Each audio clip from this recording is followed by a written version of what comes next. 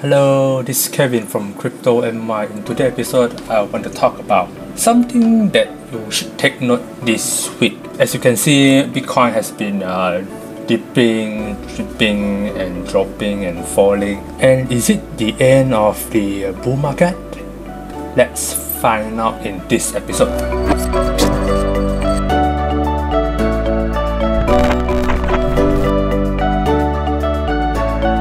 Okay, before I start, I want to wish those Malay happy Hari Raya to them.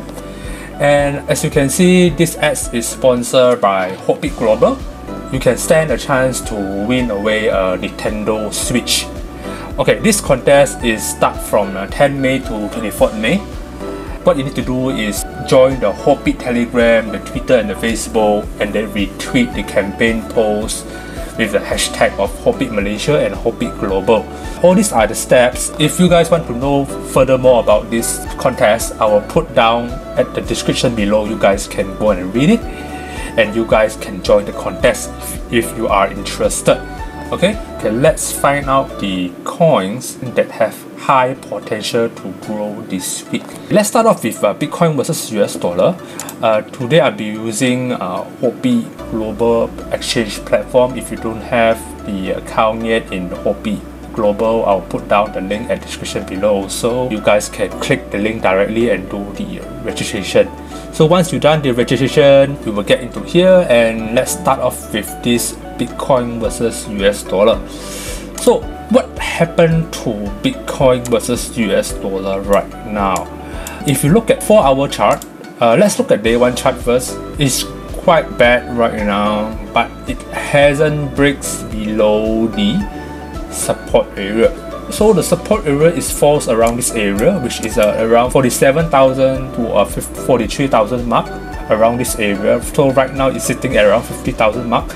It's trying to recover, it's trying to pull back upwards. So right now we cannot indicate whether is it a confirmed downtrend or not based on day 1. Okay, if you look at the H4 4-hour chart, here has the reversal candlestick right here, and right now it's trying to recover upwards. So why support area here is because it has been touched 1, 2 and 3 times, so there is a line here, and that is a very strong support area right here. So what you need to monitor is if Bitcoin can recover back up later in the evening, all the altcoins will follow to recover. Okay, right now, as you can see, I think most of the altcoins are now as far as bad as a Bitcoin, but do not worry, it's not a downtrend yet. It still falls around this support zone. It's not yet breakthrough yet, so it's still considered as a. I believe that it will do the consolidation movement around this area first, and then it only decide whether it will goes up or goes down later. As you can see here, the RSI is showing oversold, and it's a good thing. Why? Because usually when it touches the oversold or the overbought area, usually you will see a very quick pullback from downwards to upwards if it's oversold. But if it's overbought, it will be opposite, whereby you will see the pullback from upwards to downwards. So I'm waiting for this pullback, which is this recovery. Hopefully it will be recover back up soon. And let's just take a look at the coins that might have potential to grow this week. Let's look at Cardano versus US dollar right now. As you can see, Cardano is still a very strong uptrend. The moving average is still below, and the candlesticks are still above. And let's say if you pull the Fibonacci retracement from here to here, you can see that the 0.618 and the 0.786 line is right above here only. So what happens if the candlestick managed to close above this 0.786 line? I believe that it will try to reach out this area first, which is the $1.83, and if it managed to break through this resistance zone, it will have high possibilities to reach this $2 mark. And why I say Cardano is a very strong uptrend is because if you look at day one chart, it is showing a very strong bull trend where it stays right above here for quite some time already. It has been like 1, 2, 3, 4, 5, 6, 7, almost a week here, and it is a good indication that it is a very strong uptrend because there are a lot of people are buying back at this area. So likely here will bounce back up and hopefully it could reach the $2 this week or next week. Okay, how can I support this data? Okay, if you look at the Cardano versus Bitcoin, you can see the massive breakthrough from the Cardano versus Bitcoin, whereby it already managed to break above the resistance line.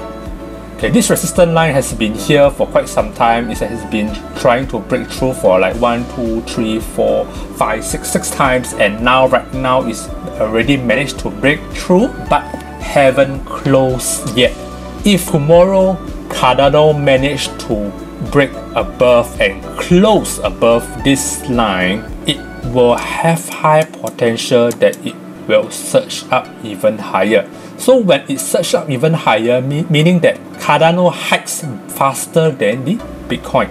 So you will see that it's a very strong upwards towards the Cardano price value, and it's a good thing for Cardano too. Because if you look at the H4 chart, it is quite similar also, whereby it is already managed to break above. As you can see here, that this is a ascending triangle and it managed to break above.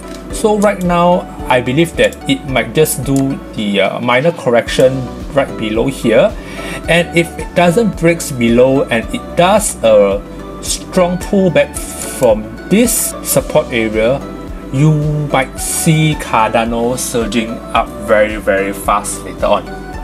That is the first thing that you need to take note. Okay, so the second data that can prove that can surge up this week or soon, which is the Cardano versus Ethereum, whereby you see a similar move, which is a descending triangle, and right now it managed to break above the descending triangle on the H4 chart.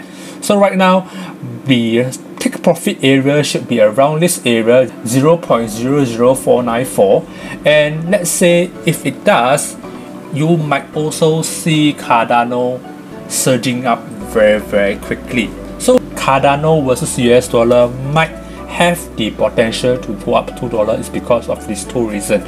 And furthermore, if you look at the day one chart right now, it's also quite beautiful, whereby it already break above but it hasn't closed above yet. So you can see here is the reversal candlestick.